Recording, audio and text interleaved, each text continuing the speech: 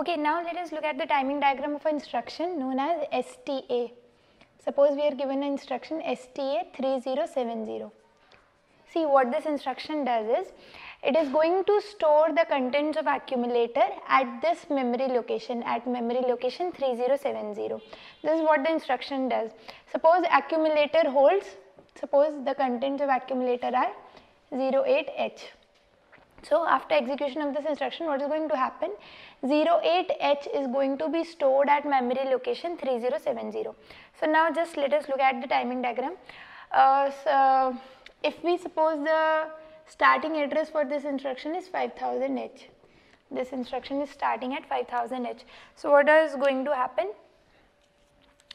First of all, we are going to put 5000 in the address bus, 50 in the first 8 bits of the address line and 00 in the next 8 lines.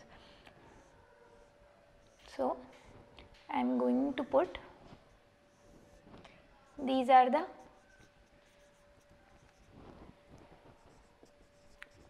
first 8 bits of the address line and these are the next 8 bits of the multiplexed address cum data bus. So, we are going to put 50 here and 00 here, and along with this we are going to enable the address latch enable, that is we are making ALE1. Okay, already we have seen that unless we are going to make this ALE1, this is not going to act as address bus. Okay, this is a multiplex bus, this can act as address bus as well as data bus. So, when we want to use it as address bus, we have to give this instruction ALE1. Okay, so as soon as we have made ALE1, this is going to act as address bus. The address 5000 is going to be loaded in the PC program counter, and from that location, okay, from that location we are going to, okay, this has no use, so this will stay as it is. Fine. So, now this is going to act as soon as you make ALE low, ALE is 0, this is going to act as data bus, this is going to act as data bus. Now, what data is it going to get? At 5000 we have this instruction, we have this opcode STA. So, STA is going to come in the data bus, ALE is low. Also, to read this instruction from memory, we are going to give read bar, this is read bar. See, since this read is active low, we are going to make it 0 for these two clock pulses. So, now we have got the instruction STA. Okay, and this is the decoding cycle. Decoding cycle. Here, contents of this address bus are unspecified, and so that the contents of this data bus does not change, it is made high impedance. This is high impedance. Fine. So, decoding takes place in this cycle. After decoding, the microprocessor knows that now the contents of the accumulator have to be stored. Now, what do we need? After we know that contents of accumulator have to be stored, we need the memory, we need the address of the location where the contents have to be stored. So, again what we are going to do, see, this instruction is a 3-byte instruction. How? This opcode takes 1 byte. These 2 bits take 1 byte and these 2 bits take 1 byte. Also, one more thing that you can note here is, whenever we store address in memory, whenever you are going to store some address like 3070, the next location 5001 will contain this address and 5002 will contain this address. See, you can remember this as lower bit of the address is going to be stored in the lower address, higher bit of the address is going to be stored in the higher address. So, firstly we are going to get 70, then we are going to bring 30. So, what happens in the next cycle? In the next cycle, again now we are going to put the next address. What is the next address? 50 this is going to hold 0 1 0 1. Again I am going to just make this ALE 1, ALE is going to be 1, so that this acts as an address bus. ALE is 1, this acts as address bus. So now we have reached the location 5001. After you reach 5001, what is stored there? These bits LSB of the address are stored there. Now we want to read this, so what do we do?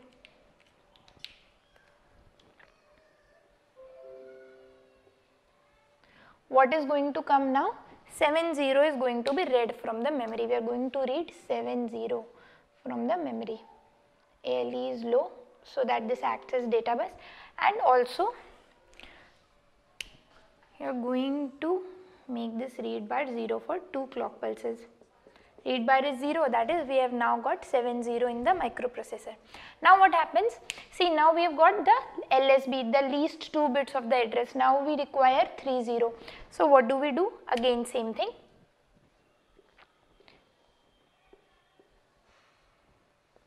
You are going to put 50 here. See, PC gets incremented after every clock cycle. After every instruction, completion of instruction, PC is going to increment.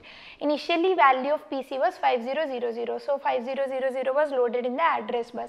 After the opcode was fetched, after we knew the instruction STA, in PC got incremented, 5001 was placed on the address bus.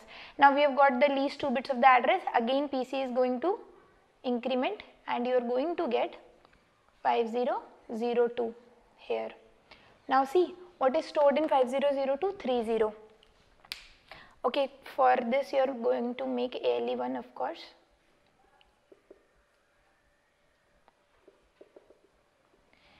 Again, when ALE is low, this address is going to be read. When you read this address, you are going to get 30. We are going to make read bar 0. See, since read line, this instruction is active low signal, that is why I am making read bar 0 to read the address. Okay, now see what all has present with the microprocessor. The microprocessor knows the instruction, that is the contents of the accumulator are to be stored in some memory location. Also we have got the location of the memory. Memory location is 3070. Now what do? We store on PC. PC is going to be overwritten with this memory location. 3070 is going to be overwritten on the PC. We reach that location and write the contents of the accumulator there. Okay, fine. So what happens in the next cycle? The next cycle,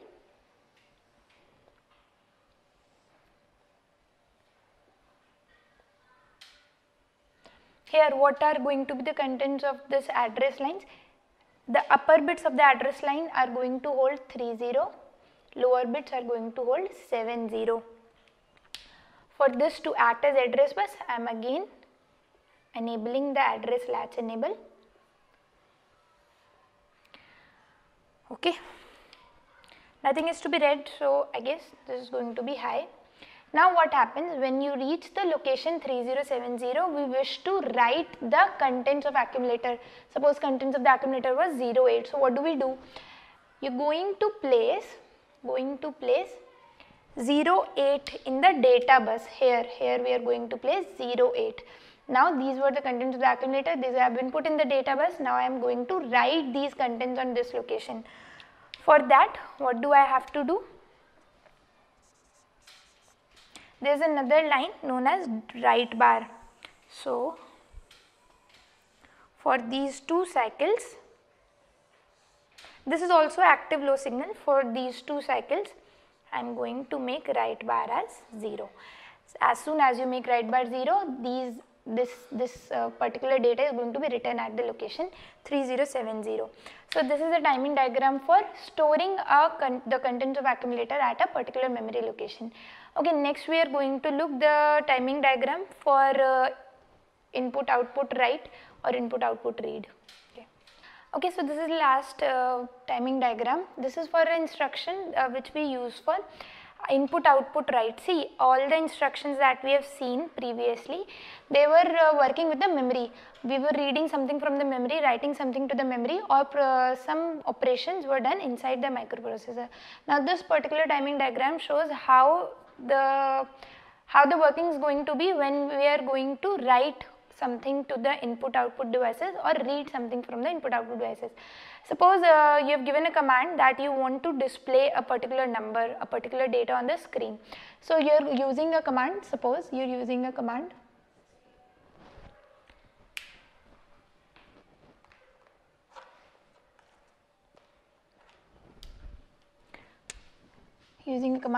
out6ch, which means that there is an input output device at this address and we just want to output some data on this address.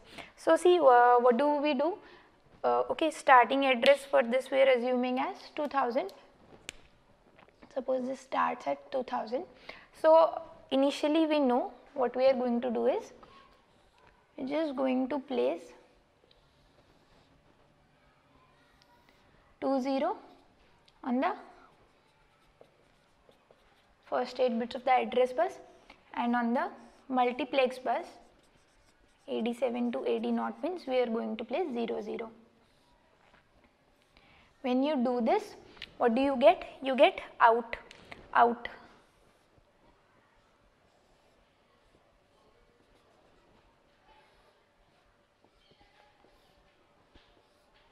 Okay, I think this part is clear, so I am taking it quickly. Out is going to come here. Of course, you are going to make ALE1 for this to act as the address bus, and to read this instruction you are going to make read bar is going to be 0 for these 2 cycles. This is ALE, this is read bar. Okay, fine. So now we have got the instruction, we have fetched the opcode out. Okay, so now the microprocessor knows that you are trying to output some data. Okay, this is going to be the decoding stage. At the time of decoding, the contents of this address bus are going to be unspecified, and this is going to be high impedance. Fine. After this, when we have got the instruction out, what we are going to do is, after you got the instruction, we jump to the next address. Address is going to be incremented. Okay. So PC gets incremented, the address 2001 gets loaded. For this ALE equal to 1. For this I am going to enable the address latch.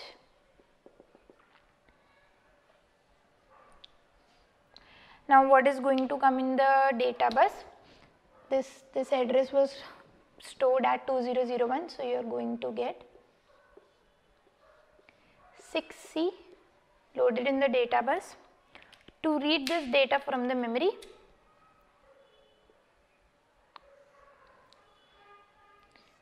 this read bar is active low signal, so I am making it as 0. Now this data has been read. Now what happens? Now see, the microprocessor knows that something has to be output, and at what address? At 6C. But see, the problem is the address bus that we have got is a 16-bit address bus, and the address at which you are supposed to output this is a 8-bit address. This 6C is a 8-bit address. So now this point is important. What happens is, when we have a 8-bit address but the data bus is 16-bit, there is something known as address duplication. That is, in both the higher 8 bits and at lower 8 bits, you are going to give the address as 6C only. 6C will be given in both the upper 8 bits of the address bus as well as in the lower 8 bits of the address bus. Okay, this is something known as address duplication. Okay, this is an important and very innovative concept of 8085. This is known as address duplication. Okay, fine. So now I have got the address.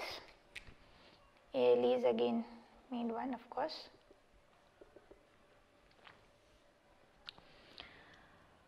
Okay. Now suppose the contents of accumulator or anything that you wanted to output, okay, let us suppose it was 15. So now you have reached the address, you have the data and you want to write this data.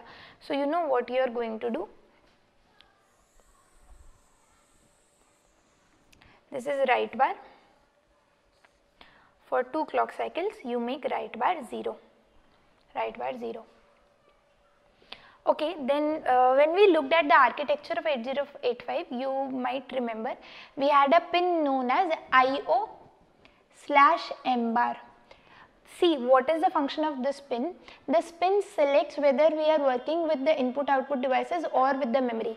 If this pin is low, that is if the status of this pin is 0, then this memory is active, that is you are working with the memory. If this IO pin, this IO/M bar pin is 1, you are working with the input output. So what do we do? For all this duration this pin has been low, but here when you want to work with the memory, you want to write in the memory, you just make this pin as 1. We are going to make IO/M bar as 1 here. This is IO/M bar. Okay, so there are only two things that are different from other instructions. One thing is address duplication takes place in input output read write, and the other thing is you have to make this pin IO/M bar as 1 to write or read something from the memory. Okay, this is going to be 1 here. Okay, now again just look, the first 4 T states, first 4 clock cycles till here we are just doing opcode fetch. This is opcode fetch for 4 T states. Next 3 cycles, what are we doing? These 3 cycles are used for memory read, 3 T states. And the last 3 states,